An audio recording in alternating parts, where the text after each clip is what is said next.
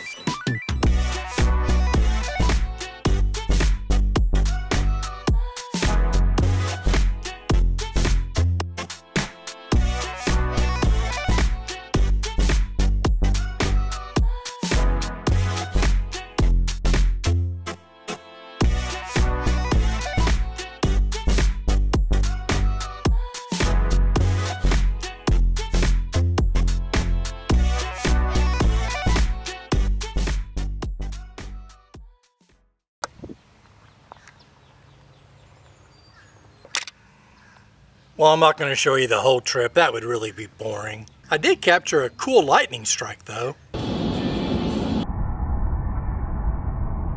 Woo! And our hotel was in the middle of nowhere, surrounded by cornfields. We went to a wedding reception for this lady that we've known since she was 4 or 5 years old. Now she's 20, 21. All grown up, gotten married. So we went to the reception and met up with some old friends, her parents, and other people we know in that area. Kind of like a neat little reunion. I didn't video any of the reception out of, respect for their privacy. Well, I'm back home now. It's July 1st. July 1st is when I get to be a little kid for a couple days. In my little town, shooting off fireworks is legal from July 1st through the 5th, 11 a.m. in the morning till 11 p.m. at night. I've been getting some comments on my sparkler bomb video, and so it's kind of motivated me. Hey, I'm going to try to make sparkler bombs this year. All the sparklers that I've found around in my area just haven't worked, so I kind of gave up on them 2 or 3 years ago. But while I was traveling in Missouri, I thought, hey, let's try these little stands here. So I stopped at a roadside stand and, hey, they had some sparklers that I've never seen. So I'm going to give those a try. Well, I hope they work, so I'm going to try videoing and setting them off at 11 o'clock this morning. Okay, here's the 2 sparkler bombs I'm going to try.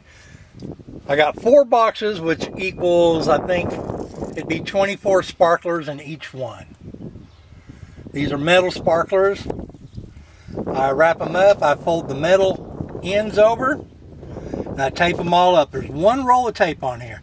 Here's the normal way of doing it. You use a sparkler as a wick. So you have 1 sparkler going in there, and it's down here into the middle. So when it lights up, it'll go in there, it'll start the other ones.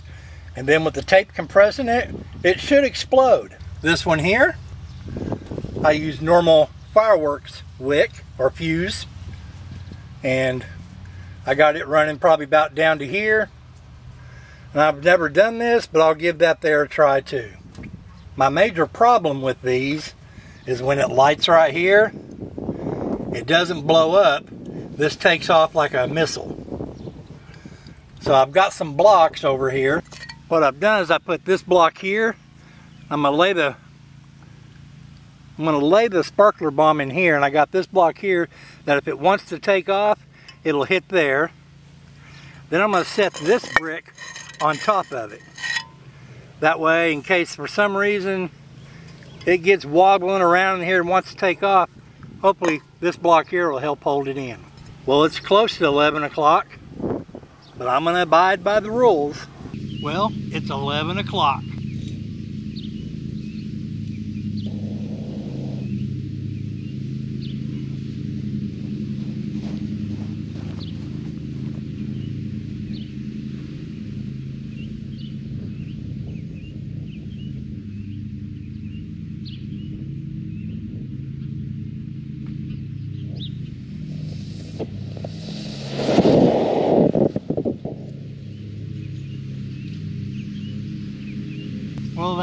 dud.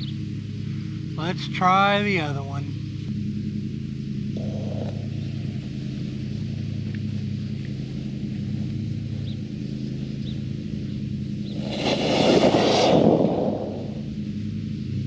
Well, those were duds.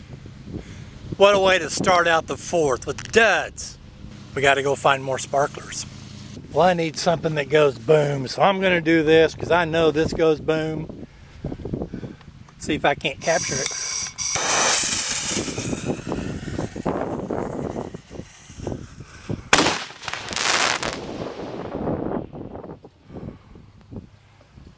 That went boom.